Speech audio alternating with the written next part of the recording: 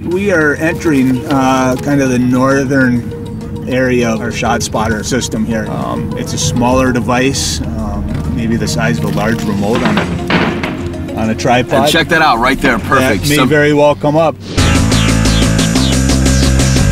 Shots ring out at this Minneapolis intersection. A man staggers from a car, his life cut tragically short. But thanks to a gunshot detection system installed throughout the city, those responsible were apprehended and found guilty. I'm Terry Shepard, and this is Digital Justice.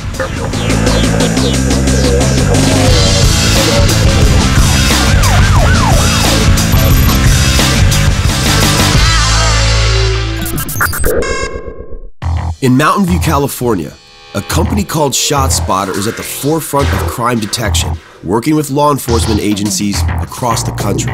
Well, it started right here in the Bay Area in Silicon Valley. It was started by Dr. Robert Schoen about 15 years ago that did a lot of work in the radar area and thought that he could apply some of the scientific principles around developing a gunshot detection and location technology. Really all about acoustic sensors. These sensors are essentially microphones with computers attached to them, trained to listen to booms and bangs. And because they have a very precise location, each sensor will hear the boom or bang at slightly a different time. Our sensors really collaborate, and that triangulation allows us to put a very precise lat-long fixed point on a map that shows you where that gunshot event happened, and it's literally within feet. The city of Minneapolis, Minnesota implemented ShotSpotter in 2007 to battle their burgeoning crime rate. With ShotSpotter, we get an instant alert. We can send squads much faster and tell them exactly where to go, to the point where we say, look in the southwest corner of the backyard of this address. So it's been very successful for us.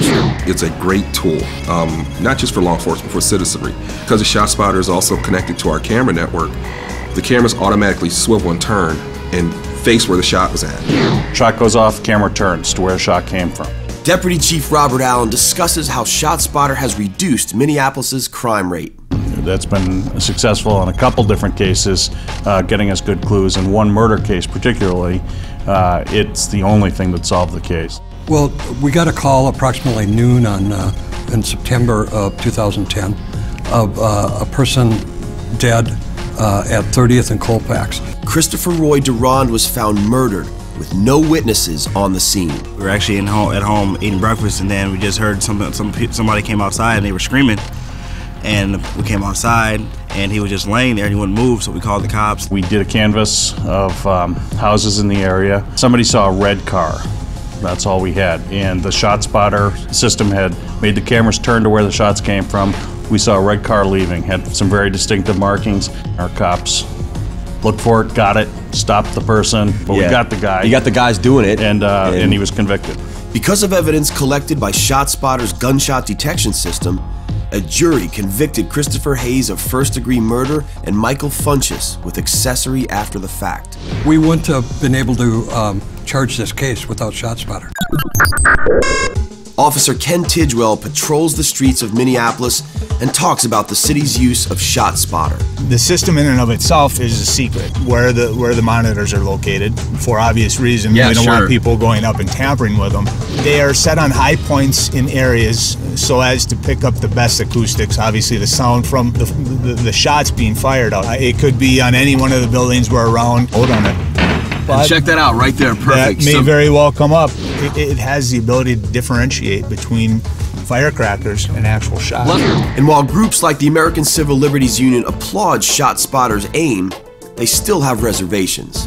If the technology is implemented so that it's not picking up people's conversations, it's used only to alert police when a potential gunshot sound is heard. That's okay. A good thing. That's okay. Right. Yeah. This is less evasive than cameras, so it's a passive technology if you think about it. Video cameras are looking at everything, whether you do something or not. Right. Our technology is in the background, unless there's a boom or bang. And then it all starts. Then it starts. You know, the concern is reliability. I mean, if you have a very unreliable technology, you don't want police charging into the neighborhood if there are high number of false positives. Early on, we had a couple issues.